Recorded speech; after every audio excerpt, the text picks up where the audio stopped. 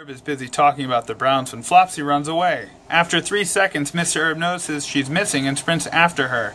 If Flopsy is running at 4 feet per second and Mr. Herb chases after her at 6 feet per second, how long has Flopsy been running when Mr. Herb catches up with her? Pause the video and try to work it out. In about 3 or 4 years, the Browns are going to be a great team. I mean, with Terrell Pryor back, he's a heck of an athlete. So is Corey Coleman. Kessler's doing great. You know, sky's the limit. Hey, where did Flopsy go?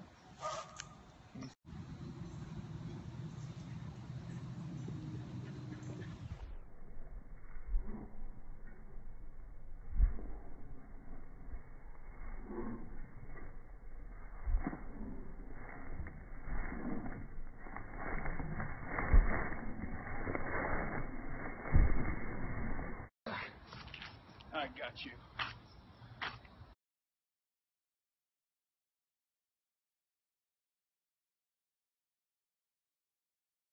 Distance equals rate times time problem. So I set up this nice table to help me organize all my information.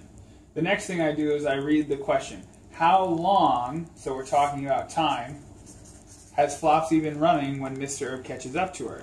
So if we're talking about time and we're trying to figure out Flopsy's time, then I'm going to put a T in for time for Flopsy.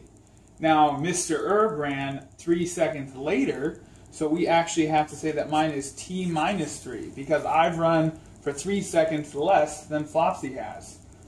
We look at the problem again, and it says Flopsy is running at 4 feet per second, so that's a 4, and then Mr. Herb is chasing her at 6 feet per second.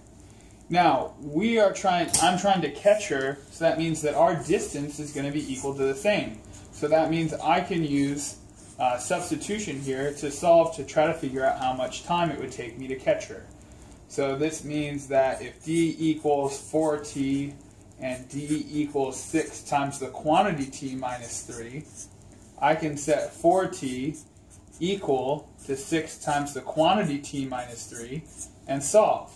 I first start by distributing my 6, which gives me 6t minus 18 equals 4t.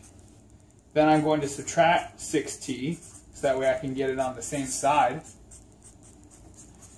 And I lastly have to divide by -2 to isolate the variable, meaning t equals 9. So this means that Flopsy ran for 9 seconds before she was caught. This would also mean that Mr. Herb had only run for 6 seconds before he caught up to her. I'm Mr. Herb, and this is Flopsy, and we challenge you to make a better real math video.